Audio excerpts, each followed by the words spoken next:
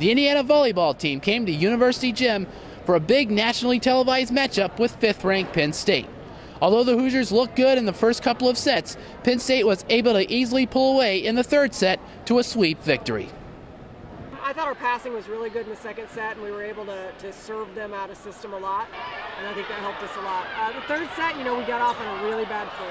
It was unfortunate for us. We got that at the very beginning of that set, and so it kind of broke our confidence a lot, and then we started score watching. Then it's 9-0, and we're in a panic mode of trying to come back from that. And then I think we kind of lost focus of the game plan. Well, obviously we had a game plan. I mean, everybody in the Big Ten's ranked, and it's a hard conference. So, I mean, we just came out with the mindset, that we could win if we followed our game plan and everything. And, they were going to get their kills, but we were going to get ours too. So, I mean, you got to come out every night, ready to fight, obviously, in this conference. So, I mean, it wasn't, anything drastically different than what we normally do. Although Indiana came up short, playing against a top-ranked team gave the Hoosiers a lot of lessons which they can use later in the Big Ten season. From University Gym, I'm Reinhart, Hoosier Sports Night.